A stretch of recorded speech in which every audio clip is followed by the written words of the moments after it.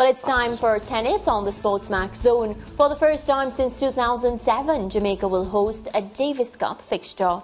On February 4 and 5, the Jamaican team of Jacob Bicknell, Blaise Bicknell, Roland Randy Phillips, Daniel Azar and 19-year-old John Chin will face Estonia at the Eric Bell National Tennis Centre.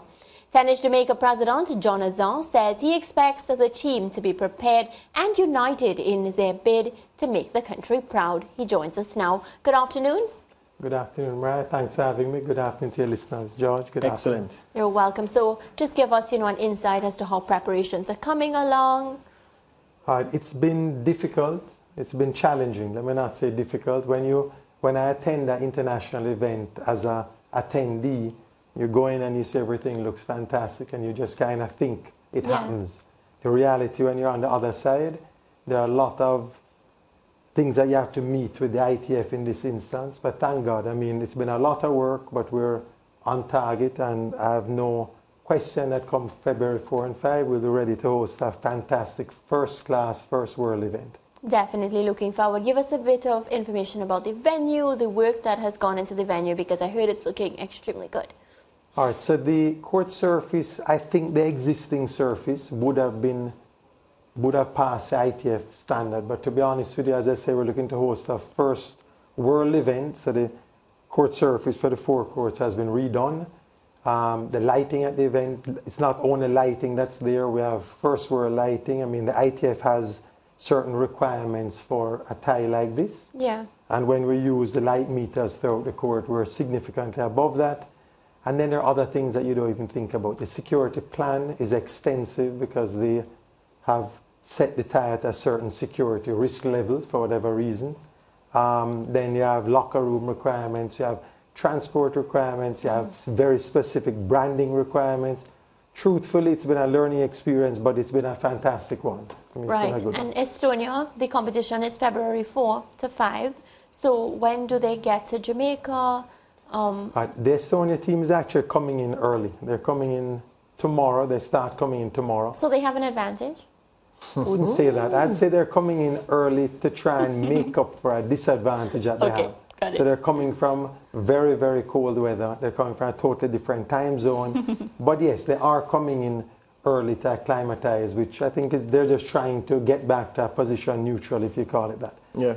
So I've been waiting. 2007 till now would be 16 years?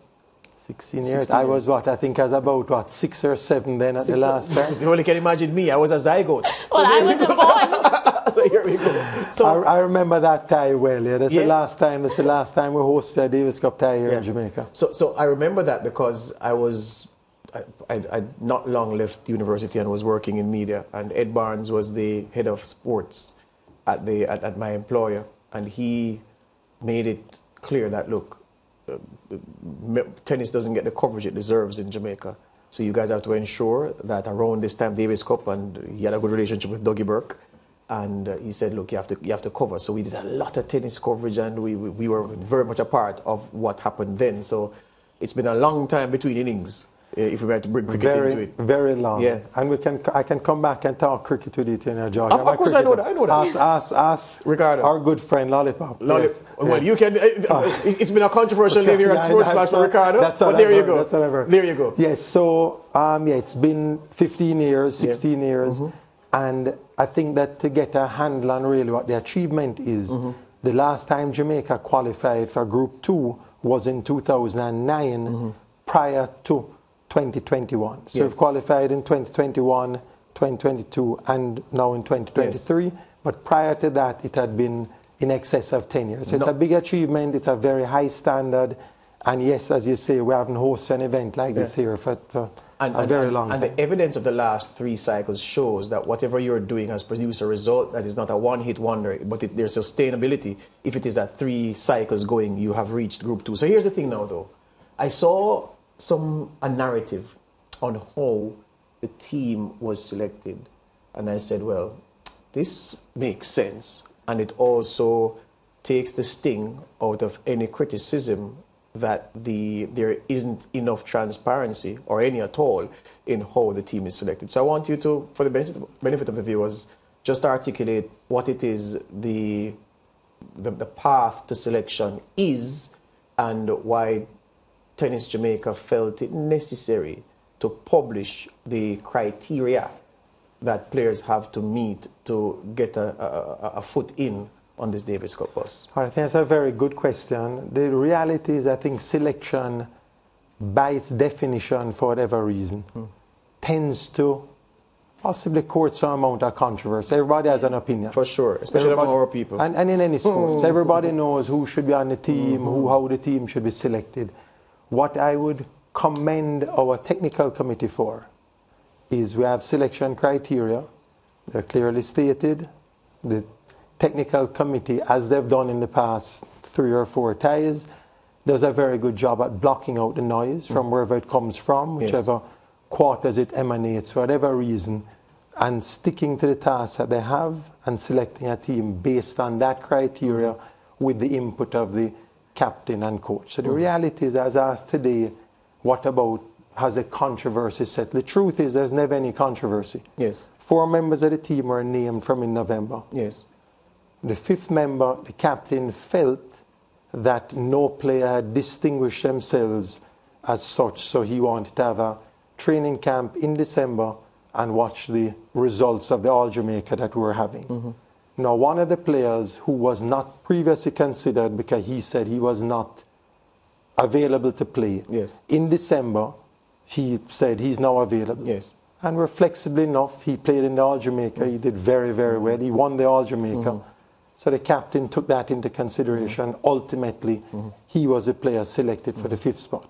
But as I said, there was no controversy. But sometimes, I guess, personalities are different. We had to deal with fictitious press releases being sent to the press saying this person had been selected when the technical committee hadn't even met. Yes. And sometimes, you know, my temptation is every time there's noise to try and get to it. But sometimes when we're working and we're busy, sometimes the best thing to do is to block it out and just focus. But the reality is, last thing on it, as I say, the selection criteria was shared, it's public, and hopefully each time we're selecting a national team, unless we veer and deviate from that stated selection criteria, it is what it is. Excellent. All right, so we're out of time, but before we go, just tell us where our viewers can get tickets if they want to watch the Davis Cup. Well, the first thing before saying that, you need to get tickets quickly. Yes. Because they went out to the ticket outlets yesterday. They're available online and they are going fast. So we have a number of outlets in Kingston and Montego Bay. I'll tell you quickly. We have Tennis Jamaica, which is Eric Bell National Tennis Center, Ligani Club. We have Fontana Barbican, Tutti Frutti Lochusan. In Montego Bay, we have Fontana Fairview and Tutti Frutti in Montego Bay as well at Fairview. So tickets are available, but they are going fast. And as I say, we're looking forward to a fantastic 2 days of tennis cards. Thank you. Excellent. So I'm going to call my friend Andrew Azar and tell him that I'm going to buy 5 tickets, but I must get some free Tutti Frutti with it. There you go. Perfect. Right, that sounds like a deal. There you go. And Andrew is a deal maker, as you know very well. All right. So there you go. So John Azar, thank you very much for speaking with us. And Tennis Jamaica, Davis Cup in Jamaica, Estonia, the rivals. It's big level tennis. Come out and support your local team.